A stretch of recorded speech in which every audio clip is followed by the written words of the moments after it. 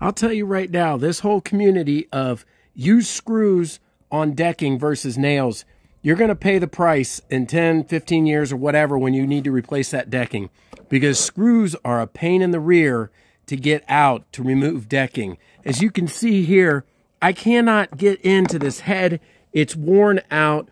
They are the biggest pain. You have to chew all the wood away to get to it with like a cat's paw, and then you can either use some vice grips, as I've shown, to pull them out. Yes, you can put a cordless drill around the head, but the amount of labor to actually get at that screw head if it's inset into the deck versus getting a nail like this out, which is about 100 times easier. So if it's composite decking and the head of the nail is flush at the surface and doesn't get ruined, I could see that. But for these types of screws, they're a pain in the butt.